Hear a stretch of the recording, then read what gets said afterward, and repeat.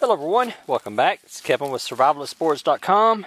Today we are taking a look at the Thrunite 2A Charger, or the Thrunite Archer 2A. We did a review of the Thrunite Archer, the single AA version, and this is the dual, or the 2 AA version.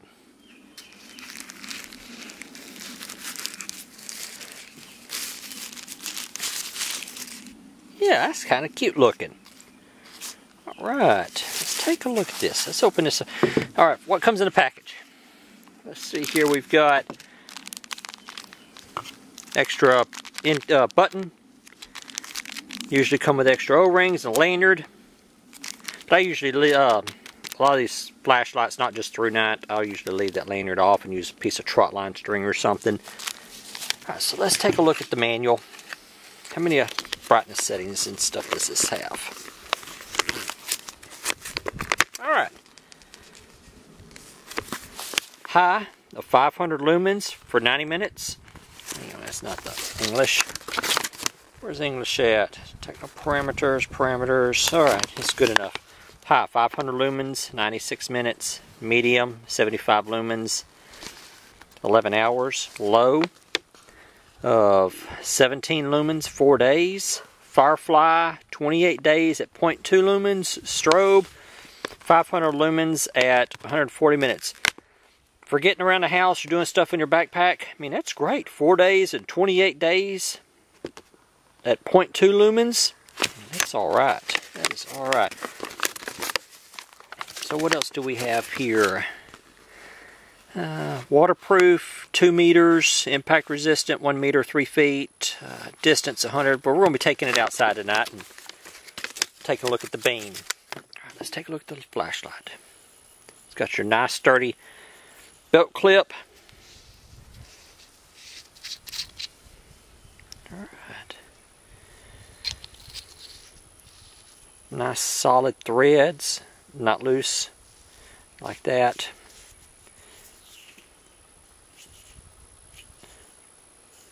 Alright guys, so let's get on with the test. What do you say?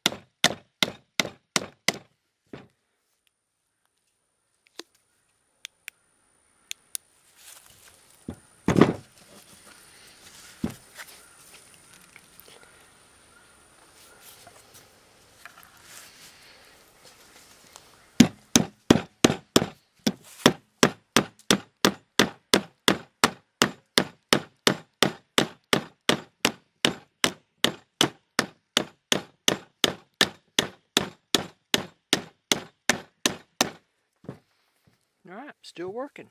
That's 2 nails, 2 12-penny nails driven through a pressure treated 2x4. And it is still working. Alright, let's move on to the next test. Now for the drop test. Thrunite says this is rated at 3 foot. We're going to go 4 feet, guys. Here we go. 1, 2, 3, 4, 5. Alrighty. Now let's take it to the creak test. Oh man, you see how scored that is up from the hammer and the nails? Alright, it's still working. All brightness settings work. Let's go throw it in the creek. My first complaint so far is that the lanyard holes are very small. That I could not fit the 550 cord. The green 300-pound trot line string. Cannot fit it through there. So I'm going to have to go with a white string. I just tied this on there just to be able to, so I don't lose them in the creek. Real world setting, you're going to throw it in the creek, drop it off in a four-wheeler or something, go into the creek, drop it while walking across the creek or something, and it's going to stay there for a couple hours. Alright guys, let's go do something else. or I'm going to go do something else, and we'll check on this flashlight in a couple hours, maybe 2 or 3 hours. Flashlight's been out here for I think about 2.5 hours. 2 hours, yeah, about 2 hours or so, a little over 2 hours. Anyway, let's get this thing poured in, sank down in the sand. Come on, fella. Let's see if we can zoom in. Yeah, it's just sunk down in the sand. There it is. Alright, let's get it up here and take a look at it. Fresh out of the water. Take my shirt, I'm going to dry it off a little bit. I don't want any water to get inside of it. Alright guys, what I see is what you see. Looking for any water. Okay, good, excellent. Nothing down inside of there. No water inside behind the lens. Alright, I like that. I like that a lot. Okay. Let's see if it works. There's no water in it, so it should. Oh yeah, it works.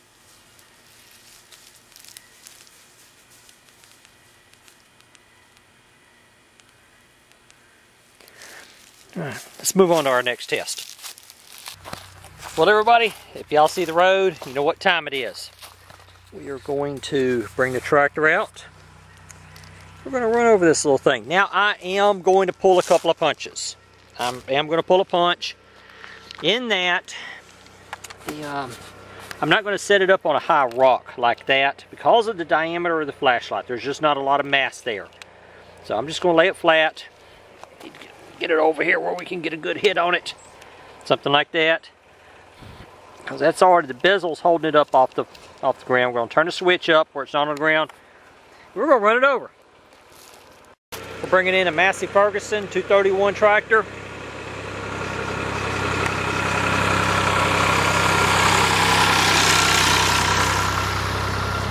Well, that was in the shadow. I'm going to turn this around where we can see it.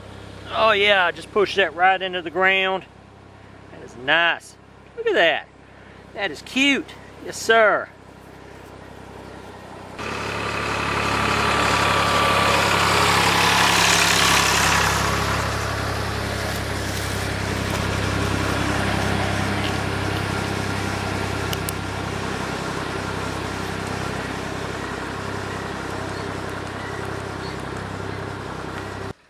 One more time, guys. This time we're putting that bezel on a rock. Just a little small rock right there. Let's see what we can do.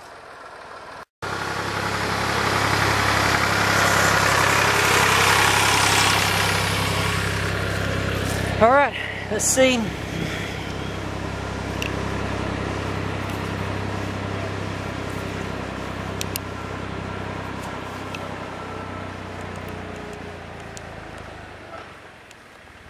Alright, everything's fine. Let's move on to the next test. The next test is going to be a new one that I'm thought about for a long time.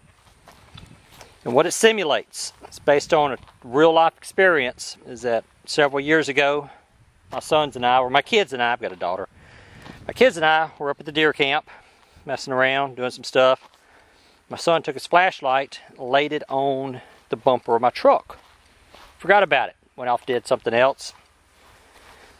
Anyway, I said, hey guys, let's go to the store, get a Coke or something, bag of chips or something. They're like, all right, let's go. So we went to the store, got back, and I asked him, I said, hey, it's starting to get a little dark. I said, where's y'all's flashlight at? Or get your flashlight, it's going to be dark here in a little while. So we're going to have to go looking for it. And my son went, oh no, the last place I had the flashlight, I'd set it on the bumper of the truck. Okay, and so we slowly drove back to the store. And we found a flashlight, not this one. We found a flashlight sat laying on the side of the road. It fallen off the truck, hit the ground, did its thing, bouncing all down the road. And I picked it up and the flashlight no longer worked. So the next test is to simulate, instead of dragging the flashlight behind the truck, we're going to simulate it falling out of the truck while going down the road. Or in the case of my son, it fell off the bumper as I was going down the road.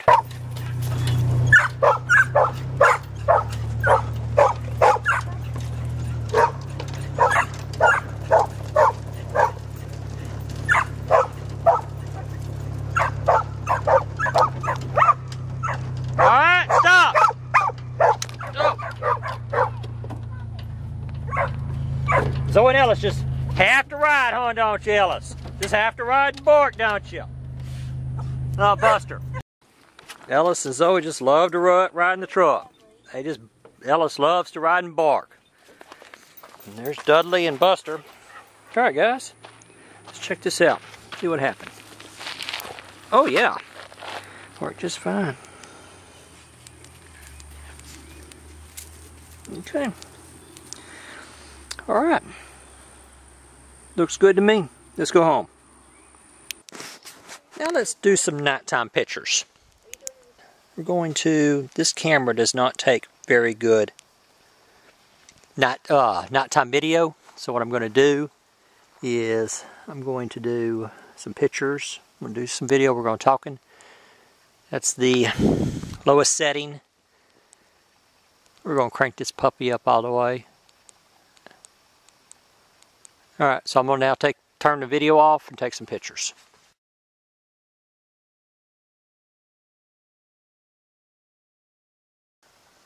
It keeps going down. I'm using some cheap batteries in here. Anyway.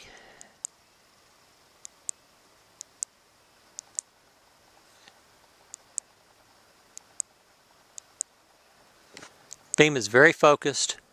Very, very well defined. I'm using some rather cheap batteries. I guess I need to go get some lithiums. Yeah, it's not. I don't think it's got the juice to stay on bright for very long. Alright, Samantha, come on. Guys, I've got some brand new lithium batteries in the flashlight. So let's give this another try. We're out here in the field. We're going to go from, let's see. Alright, so here we go. And also, I was looking at the specs. It goes from 500 lumens, claimed 500 lumens, down to 75 lumens. That'd be 75, and that would be 500. For a flashlight with AA batteries, we're using 2 AA batteries. Why? I do not understand what niche this flashlight is trying to fill. Let me take some pictures of that right there.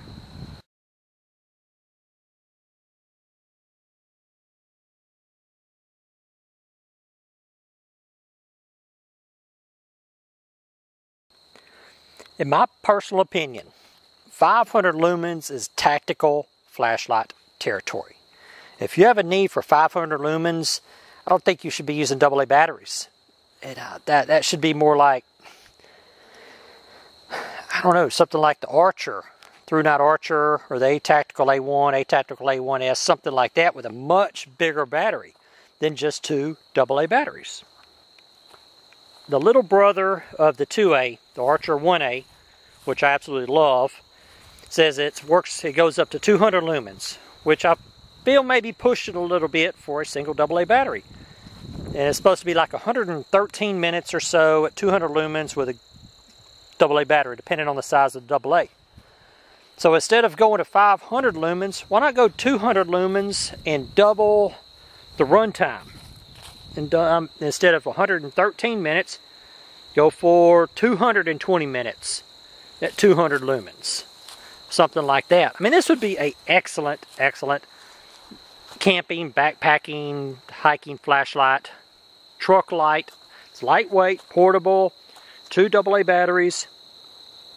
But I just do not see a need for something that runs 500 lumens off of 2 AA batteries. I mean, to me, for what the flashlight is, for what I feel the flashlight is intended for, 75 lumens, just a little bit brighter. Say double it, 150 lumens. 150 lumens, 2 AA batteries, perfect camping, hiking, backpacking, truck light, car light. Put it in a glove box, put 2 lithium batteries in it, and call it a day.